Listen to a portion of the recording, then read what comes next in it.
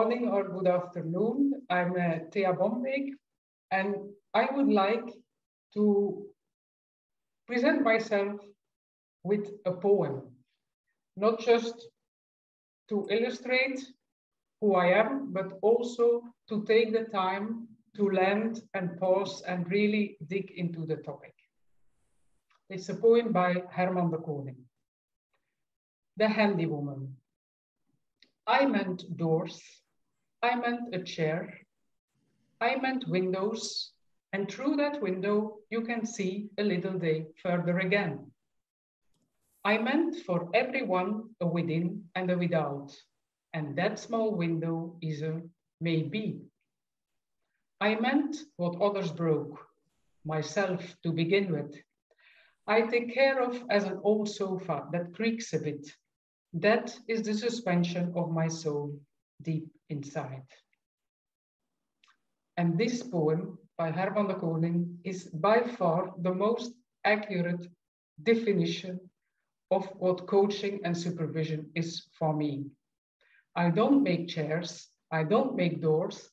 However, I try to make windows through which my clients, my supervisees can see their inner beauty a little bit further, that they can see their inner potential and live it.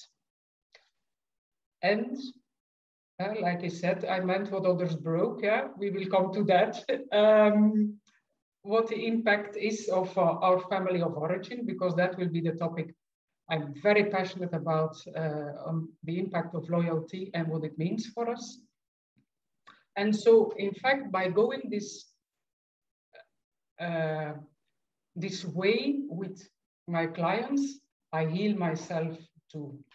And I see coaching also as a co-creative process, not I am the one knowing it, but really I see it as a, I consider myself as an ally and doing this journey together. So the topic of today is on loyalty at work, in your work, but also how loyalty functions and how you can use this topic as a catalyst for increasing self-awareness in your supervision. Before we do that, I would like to launch a poll just to have an idea to what extent you are already aware of this topic. And I will launch a poll. So can I do that, Lily? Can I do it myself? It looks like it is launched. Yes, Can people see the poll? Yeah, Okay. Can you see the poll? Oh, no, I have to share my screen. Wait. No, people can see it. Okay. So the question is, to what extent you feel happy or successful in your job? And then you have 4 possible, oh, I see everybody answered already. So do you practice a same or similar profession as one of your parents, and are you happy or not happy? Practicing a different, the same, and are you unhappy? But apparently most of you practice a different profession than your parents and you are happy in the job. That's already very good news. Of course, I realized that at the time of our parents, coach is a rather recent profession, so really the same profession is very unlikely, but something similar in healthcare, for instance, could have been too. Fantastic, that's very good news. That will go a bit against what I will tell you, but you will know why. Okay, I will share my slides. By the way, I will share the slides afterwards. Lily will put them on the website like you used to. So 92% of you practice a different profession and you're happy in your job, which is good news. So I stop sharing. And then I will share my screen. 1 second.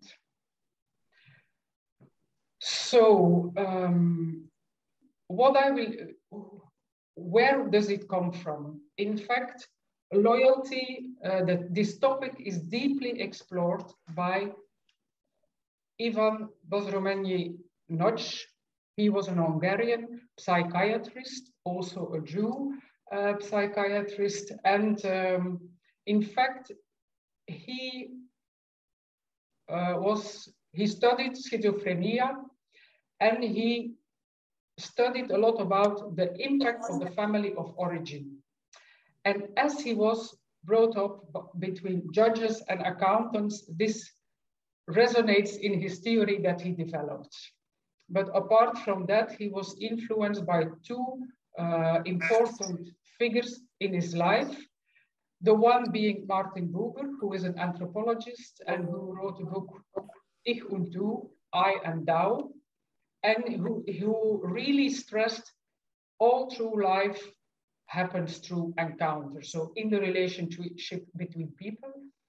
And the other important person was Ronald Fairbairn, also psychiatrist, who stressed that children develop the relation in their parents that has an impact. Oops, I have an echo. Sorry, can we make sure people mute themselves while the speaker is speaking, please? Thank you. So that Fairbairn says that children learn at very young age to relate to another person, which in the beginning he considers as an object, as the other. And that has a main influence, and that will go later, he takes that will shape him, and he takes that in the rest of his life.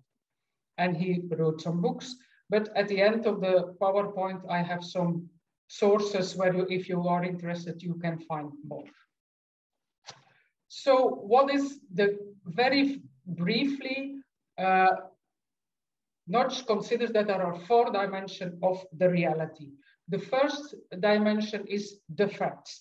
That is your genetic input, your physical health, gender, ethnic, cultural background, socio-economic status. So events that happen in your life, for instance, a father who got bankrupt or divorce that you experience. So that are the facts. The second dimension is the individual psychology. There he means that is everything related to emotions, feelings, convictions, and that is very often how do I live these facts? How people I like, I dislike, so what happens in my life, how do I relate with it emotionally? The third dimension is the systemic transaction dimension. That means that are the communication patterns, the interaction patterns that we live in relationship with other people. And that is also where we found coalitions. How do we deal with hierarchy? How do we deal with power? That is all the third dimension. And then the fourth dimension is the dimension of the relational ethics, meaning that, remember I told he was son of accountants, that there has to be a balance between what somebody gives in a relationship and what you receive in a relationship. So there must be a reciprocity, there must be trustworthiness in relationship, and there he develops that further. Just very briefly, because I could talk just about the theory, but I want to point out one element, the impact of loyalty. So it is really the element of fairness, of trust in relationship, and also the meaning of entitlement is a very important notion, meaning that when you give something in relationship, you are entitled to receive. Maybe not the same thing, it can be in another form and another shape and later, but there must be a balance. So a second very important element is that the relation, Hargrave called a relational imperative about life. So meaning that we understand ourselves through relationship with others. Our self-image is built on what our parents and our siblings and important people in the beginning of our life, what they mirror us about us. And for the others, it's the other way around. So they understand themselves through their relationship with us. I can tell a lot about that, but that's not the purpose of this webinar. So I will focus on how this loyalty plays a role. He says human relations are, the human being is by definition relational. He exists in relation and it gives meaning to his life. And the painting you see here, that's a painting from Roget Jean-Pierre, and the title is "Your Inaccessibility Makes Me Vulnerable." And it's a fantastic painting. I received it for my 40th birthday. It's in our living room. And so every day I'm reminded of how important the relationship between people is, and yeah, it gives meaning to why I do my job. So before we dig into it, the definition of loyalty, it is not about psychologically loyal, but it's about being loyal relationally. So there is a mutual interest based on fidelity and reliability, and it is based on acquired merit and fulfilled responsibilities. So my Michielsen, the person, one of my trainers in this contextual thinking, she said that it's in fact finding a balance. A relationship creates obligations and expectations, and when we have self-selected relationship with friends, partners, maybe job, that are relatively, between brackets, short relationship, but our existential relationship, meaning that the relationships with our parents, siblings, these relationships are longer because there are influences from earlier generations, and a lot of things, thoughts, principles, way of living have been passed down from generation to generation. He says, she says, and Notch says that too, that there is in fact, when a child receives life from his parents, there is an irreversible bond between them, and you can consider it as positive or negative, but you can even try to deny it, but it exists. You can try to ignore it, I mean, but it is still there. And that is important to be aware of that.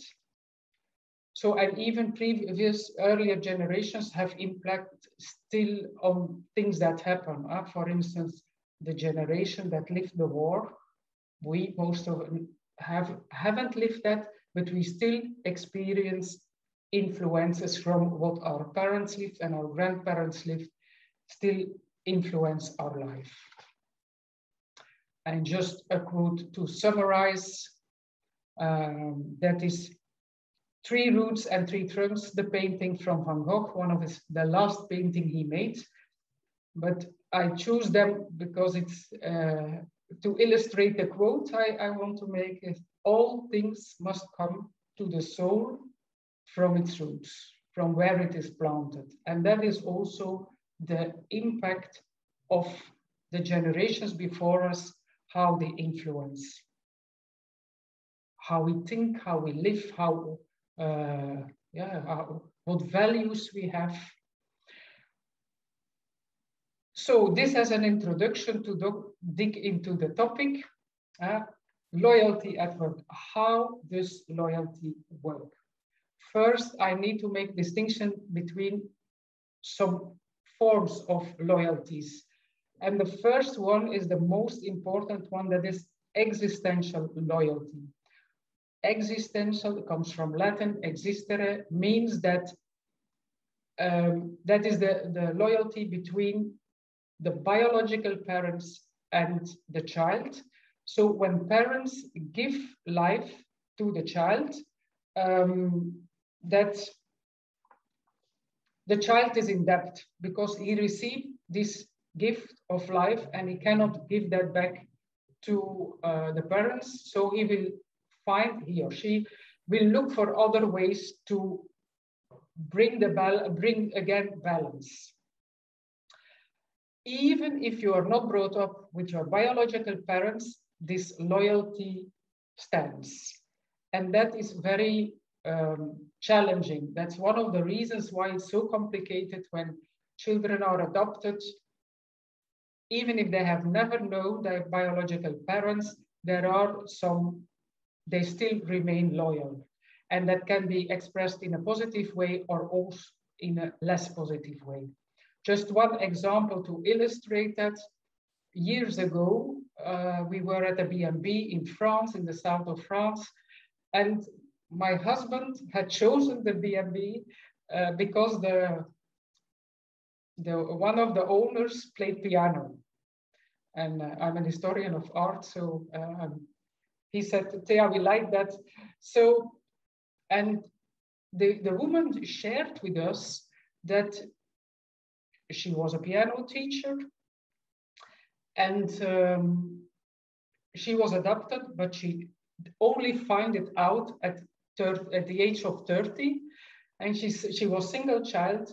And she said, from the age of 3 or 4, I played the piano on everything that I could.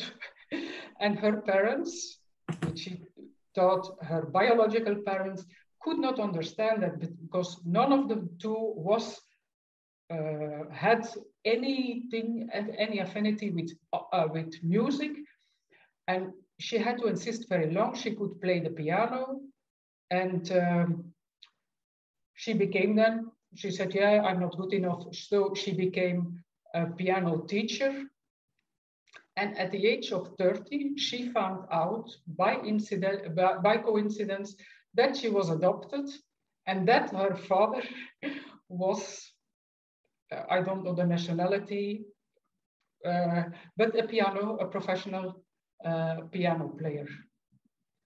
So that means that, yeah, she had the gift, this talent to play piano from her biological father, even if she had never known about it. And this is a very positive. Her adoptive parents, by the way, were teachers. So she combined the loyalty towards her biological father by playing piano, and she was loyal to her adoptive parents by becoming a teacher. So children are very creative in this. The other loyalty by merit, that is that, for instance, in a friendship, that you do something for, or in a professional relationship, you work, you deliver a project, and you are paid for it. So that is loyalty by merit. Then the second is the distinction between horizontal and vertical loyalty. Horizontal loyalty means where you are at the same layer. So between siblings, between friends, between colleagues in a job, where the vertical loyalty is where you have a hierarchy. So parents are at another layer than the children, or your boss in a work setting is at another layer than the colleagues you work with. What we see is that very often, if there is a conflict, and I will come to that, that the vertical relationship will win. What do I mean by that? Just simple example, when you come home with the man of your life and your parents don't like him at all, then there are some possibilities. Or they see that you are happy with him and after a while they accept him. or they still don't accepting, and then you have a very big challenge. And very often you will break the relationship out of loyalty towards your parents, because it's very difficult to build a life with somebody that is not accepted by your parents. Or the other way can be, if you still say, well, this relationship is so important for me, then you will be forced internally, I say, to take some distance from your parents. Maybe not break the relationship, but you will reduce it till the minimum, because it is very, the feeling of guilt and the inner conflict that you will have cost too much energy. On the visible and invisible, I will come to that. I skip that to express what is a loyalty conflict. I gave already an example, but that can also be way more simple, like the loyalty, for instance, you want to finish a job or to be loyal to your colleagues or to your boss or to your work. And at the same time, your children ask for your attention. So then you have also a loyalty conflict. Who do you give priority? Split loyalty is a specific form of a loyalty conflict. That is a conflict that a child has between the two parents. For instance, if one parent is distrusting the other parent, that and he, for instance, does not allow the child to give and receive in that relationship with the other parents, then the child becomes split in loyalty. This is really very, that gives the child an incredible feeling of guilt. And he will try, for instance, in a divorce, the child will stay with or the mother or the father and reduce the contact with the other parent because of this split loyalty. So that is a brief introduction, but the most important thing, the most important element that can help you to become more self-aware yourself and help your clients is this: how loyalty is expressed in visible and invisible ways.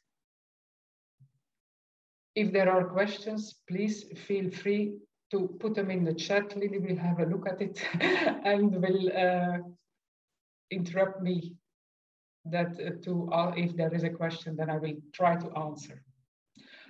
How do you see visible loyalty? Yeah, when they are visible, that is the easy part.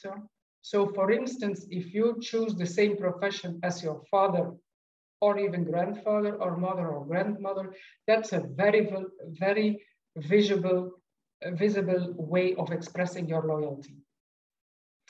If, for instance, my husband is a banker and his brother works in the bank, his nephew and a cousin works in the bank. So in the family, you see that people choose for the same. You have also these families where the parents are teacher and then the children become teacher themselves. So that is a very visible way of being loyal. Another way of being loyal can be realize the dream of the professional dream, at least, of your father and your mother, or mother, one of the two. Or practicing a same hobby can be, or choosing a partner that has the same profession as your father or mother. That is very important. I just give an example of myself.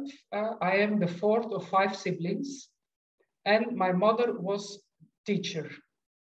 And she said over and over again, the most beautiful profession for a girl is to be a teacher, because then when she has children, she can be with the children during the holidays.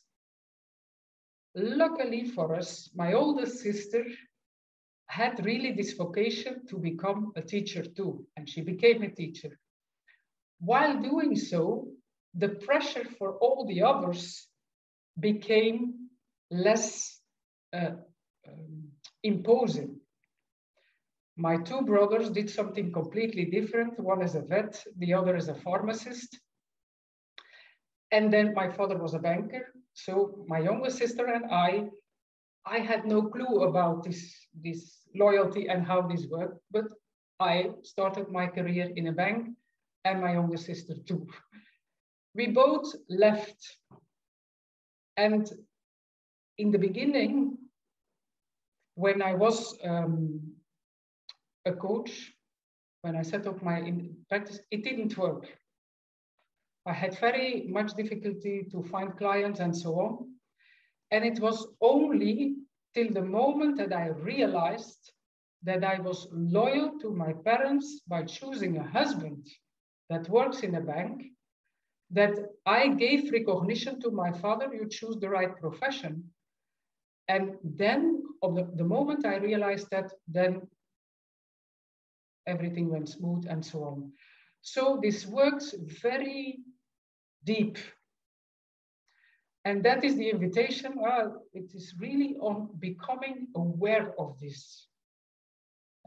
Because otherwise you fight against windmills. You say, but I do a lot of things and still it is not working. And that can be because I have to admit my parents at the moment, so I worked in a bank, they find it very good, stable job and so on. And then at the moment that I say I will give that up and become independent and then become a coach, my parents said, but Thea, talking a bit with people, you cannot earn a living with that. So by being not successful, I was loyal to their principles. And that is really, I train coaches to set up their own practice. And that is one of the things that I encounter over and over again, that people, if their parents or their siblings say, well, that's not a decent job, look for something else, that it's really undermining them. So Yeah. questions to... Sorry, Thea, there is a question in the chat. Yes, go ahead. Sunny is asking you about how one's inaccessibility makes the other person more vulnerable. Can you expand on that?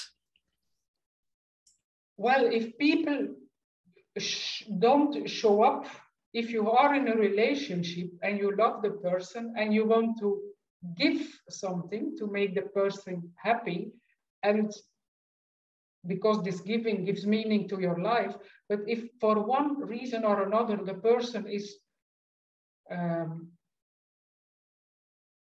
not sharing his feeling, not sharing his expectations, so you cannot live the relationship in depth, and that makes you vulnerable because you cannot, there is no reciprocity, no mutuality in the relationship. That is the reason of the meaning of the title of the painting. So in order for you to find how can you discover visible loyalty, that is the easy part. What do you admire in what your parents did, or where do you have a similar behavior that can be in another domain? For instance, if your parents were did pro bono work in the community, it can be that you do also pro bono work, but somewhere different. That are also ways of being visible, visibly loyal. And then we come to the most important part, and the most challenging part also, that is how do invisible loyalties work? And that are things that where you have, for instance, the same ideas, the same convictions, the same principles, the same judgment. And if you are not aware of that and you act according to these principles, even if it's damageable for you, Remember the example I gave about myself when I was not successful when I set up my coaching practice in the beginning. It was in fact my loyalty to the principles of my parents that by talking to people you cannot do, that's not a decent job. The second one is also important, that's living the claimed values of your parents. For instance, if you are, if your parents say you have to be honest, and you are honest, but when they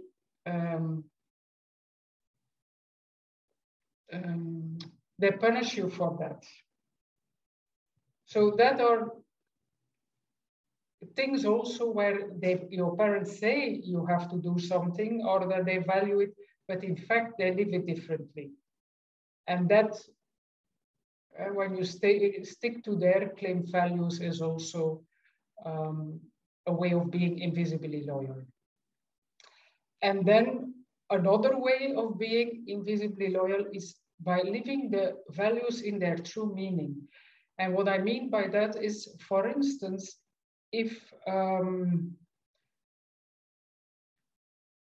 example of a client, his father was, they belong to the bourgeoisie, I don't know how you call that in English, and his father was a general practitioner, and he was a general practitioner too.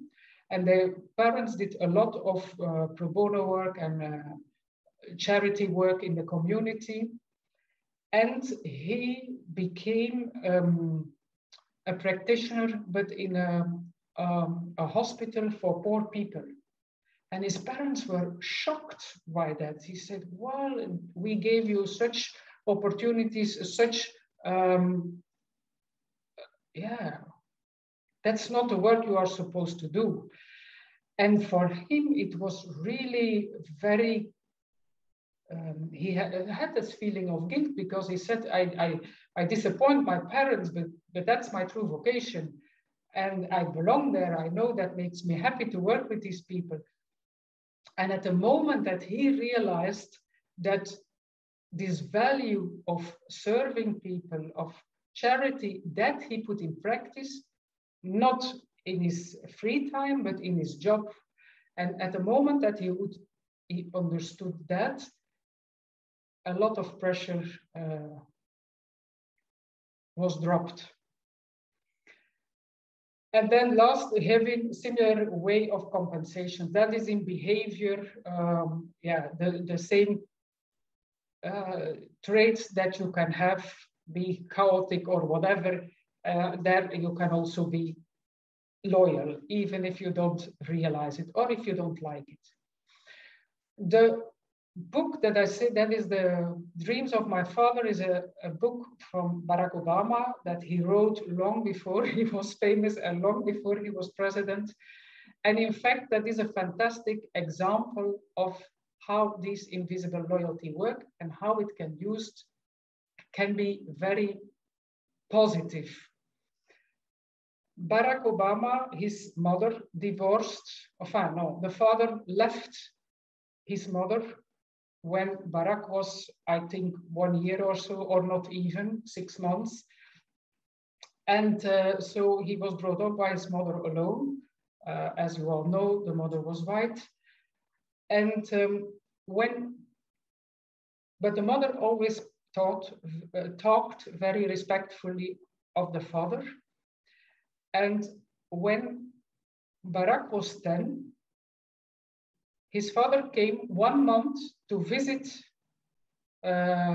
his mother and grandparents, because he lived also with the maternal grandparents. And he gave Barack a basketball when he came, and he knew. And the second thing he did, that was he held a speech for the classmates at the school where Barack was. And he was very impressed. First, he didn't want his father to show up there, but all the children were listening very attentively to the father. And there he realized this gift of being able to touch people with words. So what did Barak do? He played basketball as much as he could. And that was one way, especially as a Black boy, to get accepted, because that's only one of the few sports where Blacks are better than whites. So, and the second thing, yeah, he developed this capacity to speak. You all have heard his speeches. So in fact, that are two small things, because that month was the only month that he had contact with his father. And then when he was in his 20s, he wanted to visit his father. And while he was trying to figure out how to get to Kenya, he received the message from his half-sister that the father passed away. So apart from this month, he didn't see him. However, this shows how people can, how even if you have very little things, that you can be creative with that and really be invisible loyal in a positive way. Questions to consider is, what values do you share with your parents? What is irritating you in the behavior of your parents, and that you do maybe in another domain or in other situations? So, yeah, also, what do you do consciously or unconsciously, mostly unconsciously, to boycott yourself when you make a choice that is against the will of your parents? Remember the example that I give. But that's very often also when you want to make career or so, that also has an impact sometimes, that if you have to travel for that and your parents don't allow that, then you will become ill just before you have to leave for this project or so.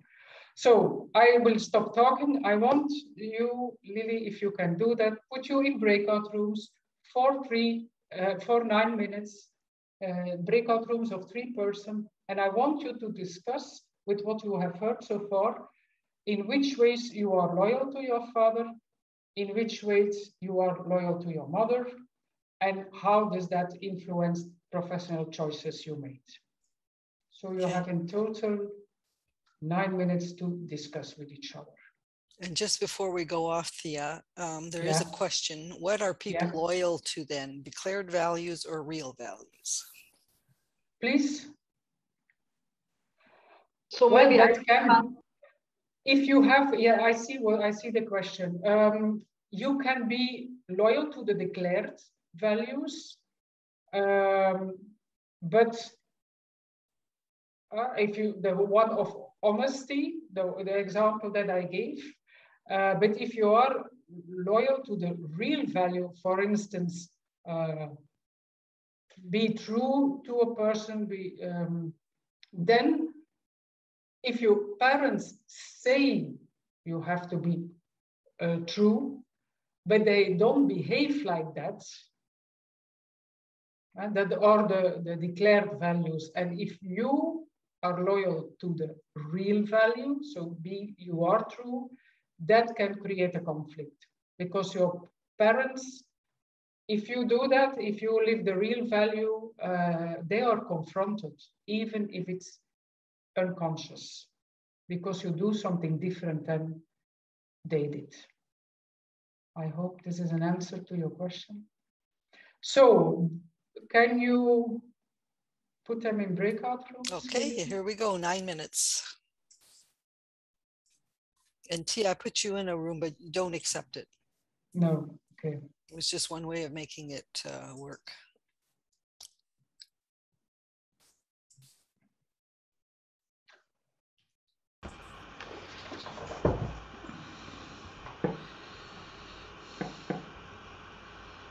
Here 2 or 3 reactions from what you want to share, what you want to find out about you being loyal to or your father or your mother.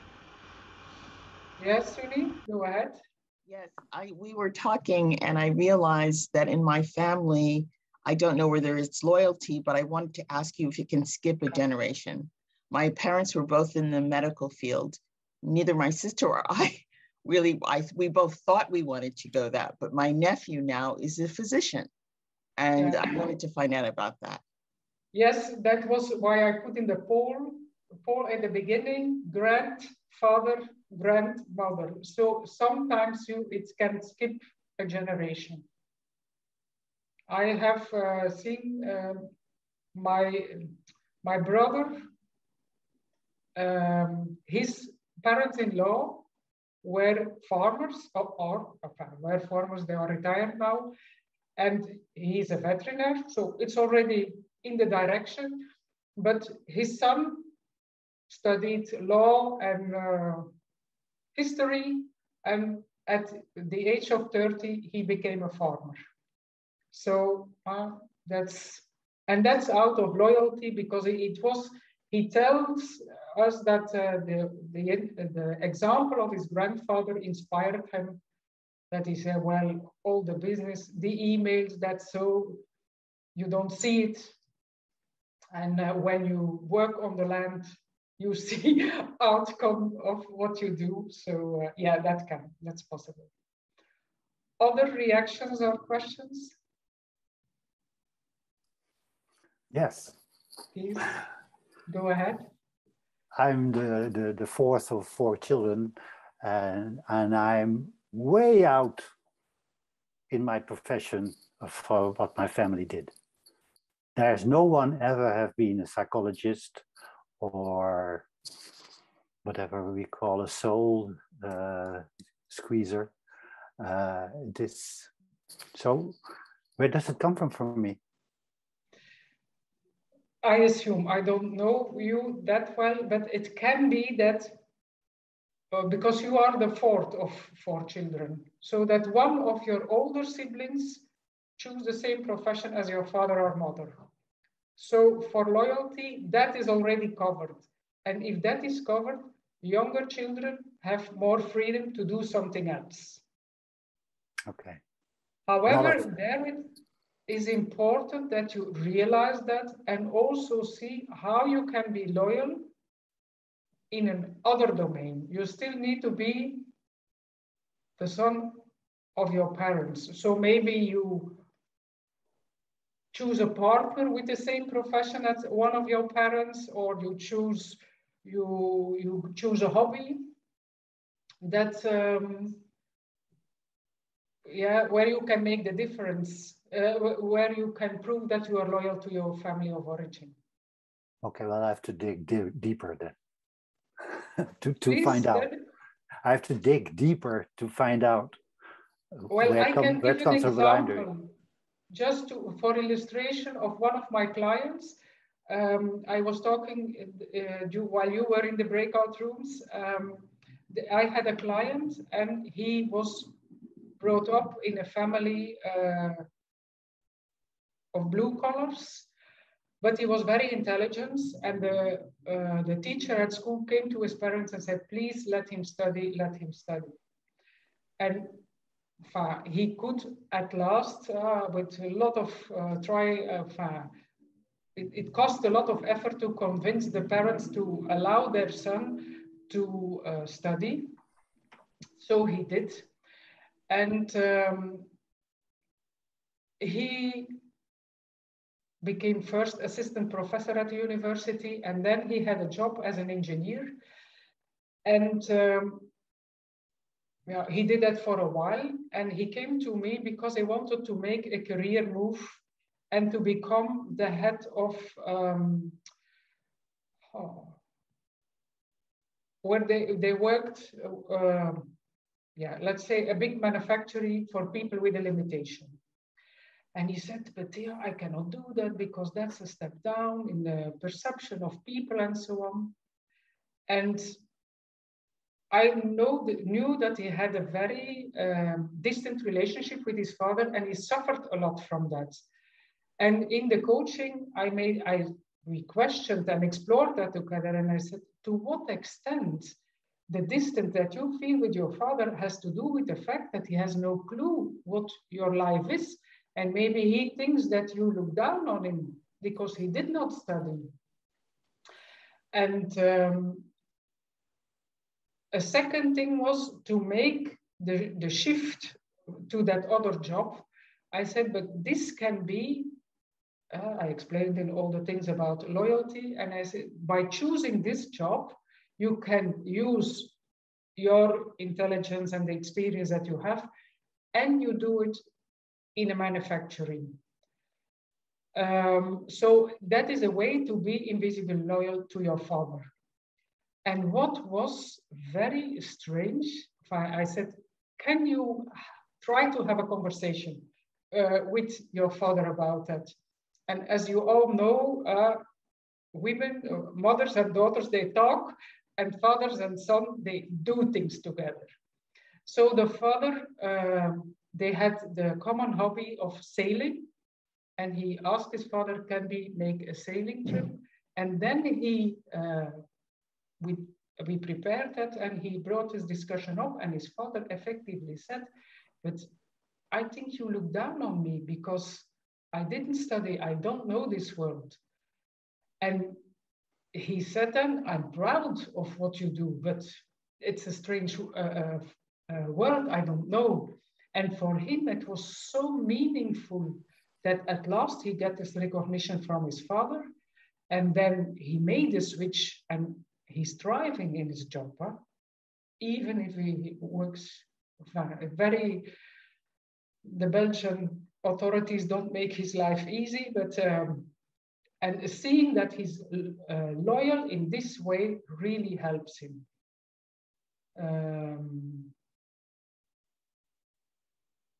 Another example that I can give is,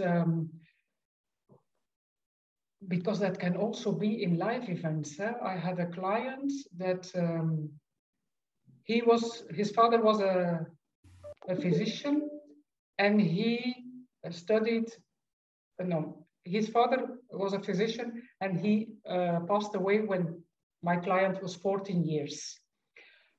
It was not allowed. The mother was really suffering, so the children could not express any grief.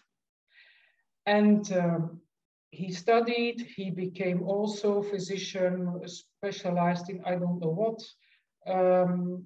And I knew him a while, he came in coaching, and then he stopped, and he called me and he said, Thea, I don't know what happens in my life, but I feel a bit depressed, I'm bad-tempered, I'm irritated for, I don't know, for the slightest reason. And I said, is there something happening in your life? Is it bad in your relationship or whatever? No, my children are happy. The relationship with my wife is good. I have no problems at work. I really don't understand what is happening.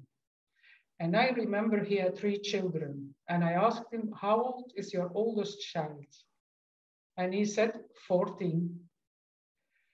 So unconsciously, he saw his son, and he said, wow, he realized, but unconsciously, that his son was still a child.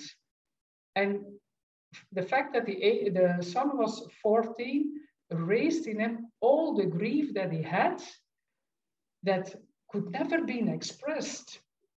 And he said, well, that's probably right what you say. And now how do I deal with that?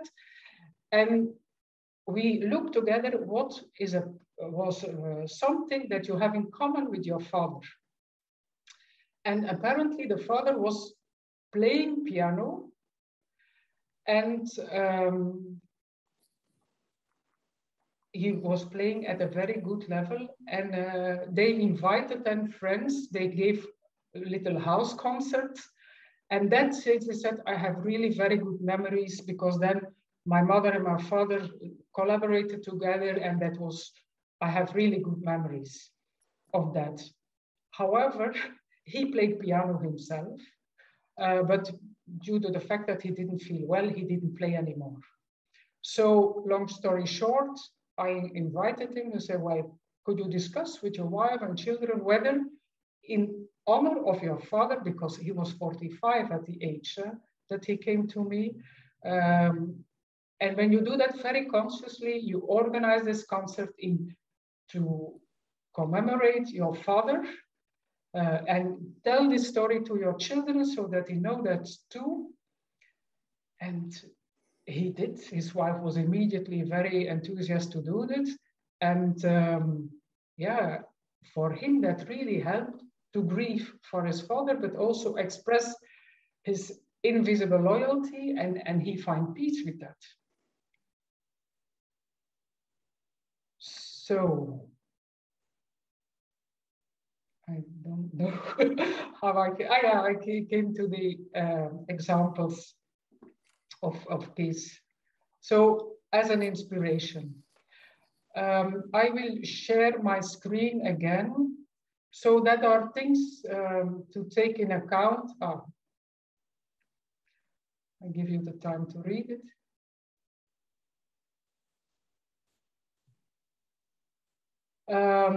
So that are things to take in account. So what happens in 2 questions to take in account is, oh, I was too early. What happened in the life of the parent of the same sex that we look first, when he or she was the age you have now. Very often, for instance, if the example that I gave, that's the example of the second question, what happened in your life when you were the same sex, the same age as your oldest child? For the first, that can be, for instance, another client who, at the age of 51, everything broke down in her life. She divorced, she had a major financial loss, and the third thing I forgot, she lost her job too. And then there also we explored what happened in the life of one of your parents. Her parents were divorced when she was very young, and she realized her father died in a car accident at the age of 51. So that are also, and especially the contact with her father was very limited, so to speak. And so that can also be a link with loyalty. Especially you have to ask these questions if you don't, if there is nothing obvious or nothing significant or nothing different in the life now, then very often it has to do with the previous generation or things that happened in the past. So bring that to supervision, because that has, of course, an impact. All these forms of loyalty, you bring it to your practice, both as a client and as a coach. Because the form of loyalty you live towards your parents has an impact, especially the values that you live and that you take on from your parents. A good question to ask, what are the values that I received from my parents and that I want to pass down to my children, but that are also values that you will try to live in your coaching, in your practice. And the clients that you have who will have similar values, otherwise they go to somebody else. So you feel attracted and they to you when you have similar values. However, it's important to become conscious of this. And because also we cannot go deeper in it, but the way that your place in the child role has also an impact on how you act. Oldest children, for instance, receive always the message, you are the oldest child, you have to give the good example. So also in your coaching, you will give the good example, or try at least to do that unconsciously. And what is the impact on your coaching relationship? Also, when you observe your clients, when you want to help them to become more aware, also you ask these questions: what kind of loyalty does the client live? To what extent he's loyal to his father, to his mother? For instance, sometimes clients who are brought up and their parents say, you have, for instance, if a father lost his job, when parents will say, make sure that you have a job at the government because that is safe or secure, people want there often to become independent or do something, start their own company, or choose to change to a less secure, between brackets, sector. So that are things to explore also with your clients. I want you to give the time for a second breakout room. You will be put again with groups of 3, but with other persons. And the question is, which forms of loyalty, more visible, invisible, do you live as a coach? And how does it influence your way of coaching? And what is the impact on the relationship with you and your coaches or supervisees? Okay, you have again 9 minutes like the previous time. And I hope you enjoy the exchange.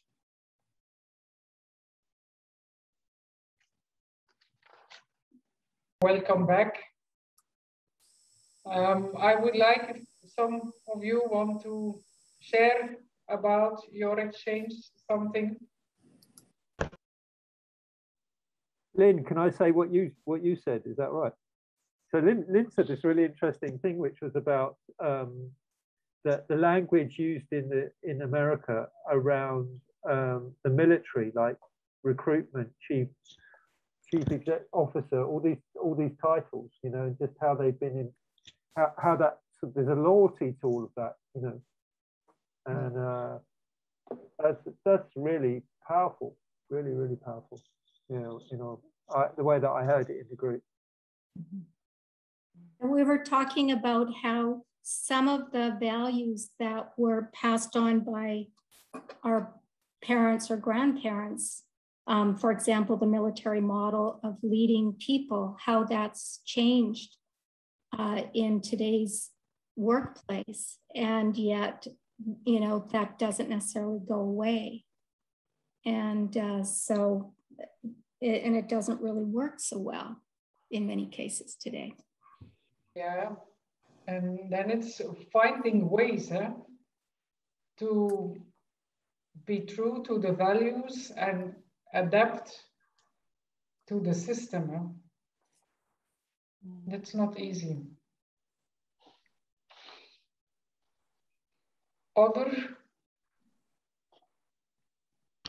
I just want to recognize the value of this session, which helped me very interesting way to look things that usually we don't look. And in the second part, it was interesting to see not my loyalty from upside, but from down with my son. I discovered, of course, the big influence that I've been working 30 years in advertising, and I love movies from I was a kid, and he comes with me to the movie and I introduced to that. And what is finished happening, that he created an advertising company for movies promotion, and he's a director of movies and series. And I say, well, that is, I don't know if that was my frustrated part or that was my influence or whatever, but I looked at and I see, well, how this influenced him and how this can influence my coaching and supervision. A lot more we spoke, but I want to share that it was interesting to see down, not only up. Thank you for sharing that. And it's a fantastic example, because if that is then in alignment with the talents of your son, then they are very creative in finding a way to be loyal to you and loyal to themselves by developing their talents. And then very often they are happy in their job and they are they thrive. Yeah.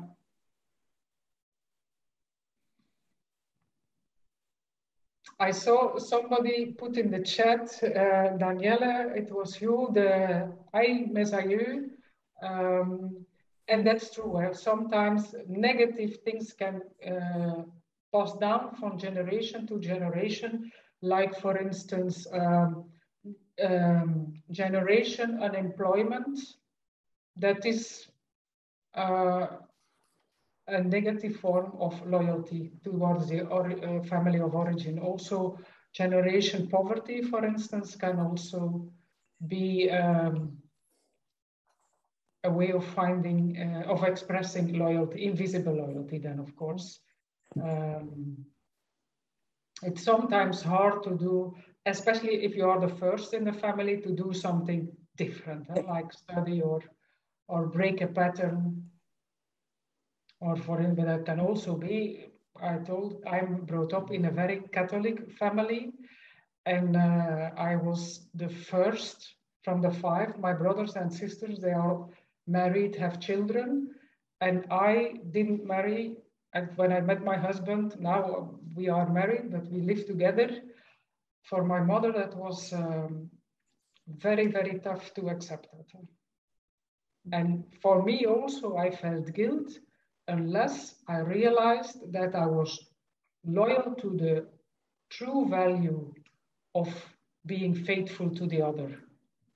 That changed then I could let go of the guilt towards my parents. So that are also things where you can live that loyalty. Okay, we have a couple of more minutes. Anybody else has anything they'd like to share? I would like to just to add something. Sometimes we are loyal to the, if some parents that we have, I mean, parents or grandparents didn't have the chance to do what they dream to do. Yeah.